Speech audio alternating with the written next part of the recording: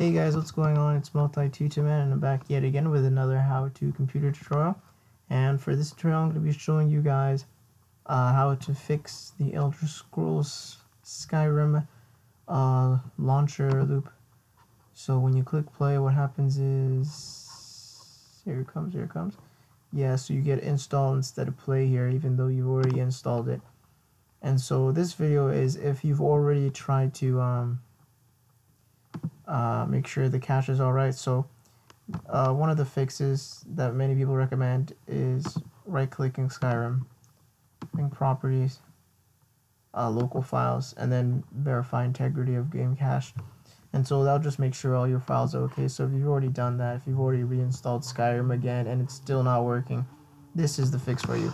So first thing we're going to want to do is open up our file explorer, head on over to our hard drive, go to program files, just find your Steam folder, Steam apps, common, for Skyrim, and you should find the Skyrim Launcher and this TESV in here.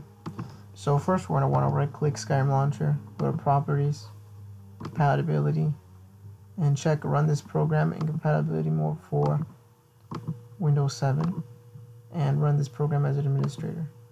So apply, okay. Then we're going to do the same thing for TESV.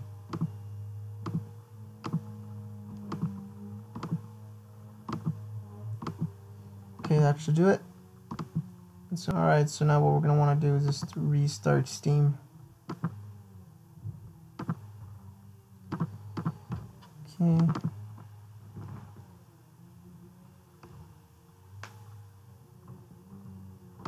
You could actually launch it right now if you wanted to. You could just go ahead and open up the Skyrim, just double click on Skyrim Launcher. If you want to load your mods, if you want to get right into the game, you could open up TESV and that would put you right into the game.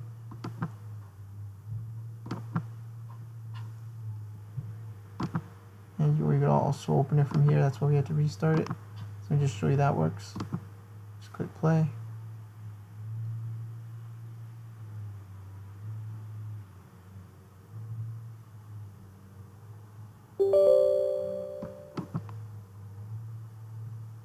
And voila.